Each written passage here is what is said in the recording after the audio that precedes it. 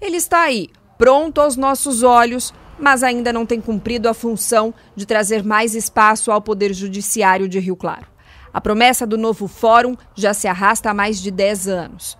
A obra começou em 2010 e parou 4 anos depois. Ficou assim abandonada até 2017, quando um convênio foi firmado entre Estado e município e que garantiu a retomada da construção. A passos curtos foi acontecendo e chamando também a atenção de vândalos. O Ministério Público teve que intervir, pois furtos estavam ocorrendo no local. E a solução foi gastar um pouco mais para manter uma empresa de segurança 24 horas. Restando aproximadamente 10% da construção e equipamentos, em 2020, o avanço da Covid-19 trouxe consequências, como afastamento de todos os funcionários em grupo de risco e atraso na aquisição de produtos. Novamente, a obra se arrastava.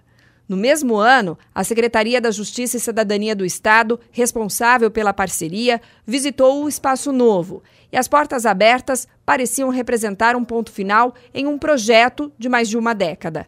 Finalmente, as obras do Novo Fórum, à época, estariam finalizadas e a visita técnica marcaria essa nova fase.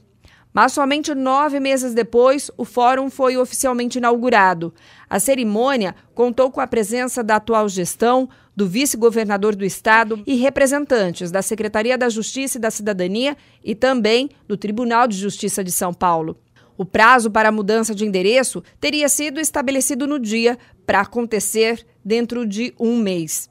O que acontece é que já se passaram 3 meses desde a data do evento e o prédio de mais de 11 milhões de reais continua vazio. De acordo com o Tribunal de Justiça de São Paulo, o espaço ainda não pode ser ocupado pelo Poder Judiciário. Isso porque, na prática, a obra não está completa. Existem pendências que precisam ser resolvidas, como a construção de uma estrutura que garanta a acessibilidade, além da instalação de sistemas de proteção de descargas elétricas.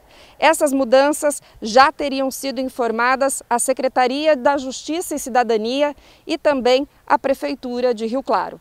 Em nota, a Secretaria da Justiça e Cidadania informou que, segundo o setor de obras, ao que compete ao órgão do Estado, tudo já foi resolvido. Já a Prefeitura alega que, após a aceitação da conclusão da obra, a Secretaria do Estado encaminhou para a Secretaria Municipal de Obras uma relação de pequenas melhorias e outros serviços que precisam ser refeitos, devido ao desgaste de materiais em virtude do tempo em que a obra foi executada. E informou também que uma reunião será marcada nas próximas semanas para definir as diretrizes das melhorias a serem feitas e que atendam às necessidades e exigências da Secretaria.